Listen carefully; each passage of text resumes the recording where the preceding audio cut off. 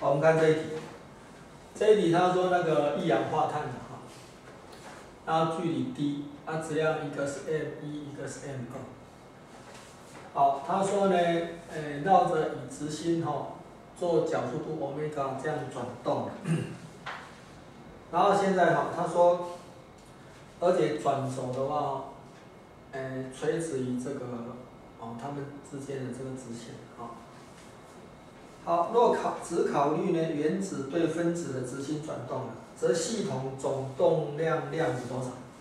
一个当转轴的总角动量是多少？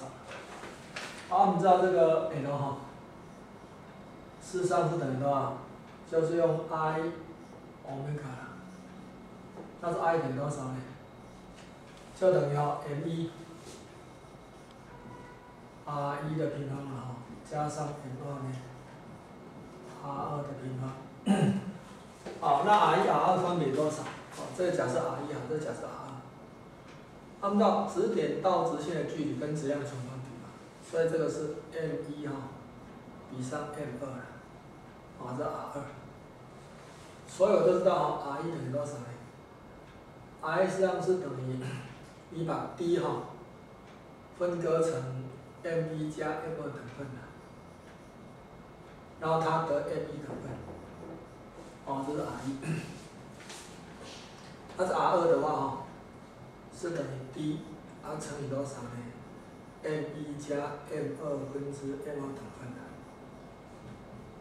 然后把它带进去，答案就出来。好，这个等于多少？这个是等于 m1 乘以多少呢 ？m1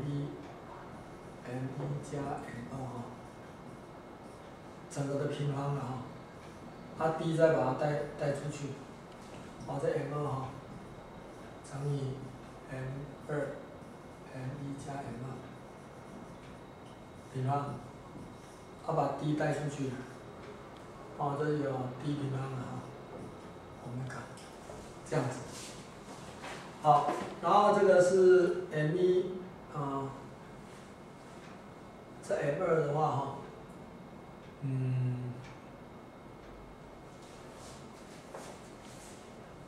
没有跟它成反比，所以这应该是应该是 m2 比 m1 m2 比 m1 应该要对称才对。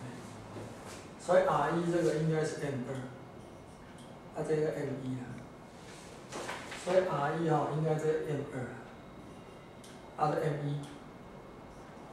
好，可以抽出一个 m1 乘以 m2 了，抽出一个 m1，乘以 m2。然后这剩下多少？剩下是 m1 加 m2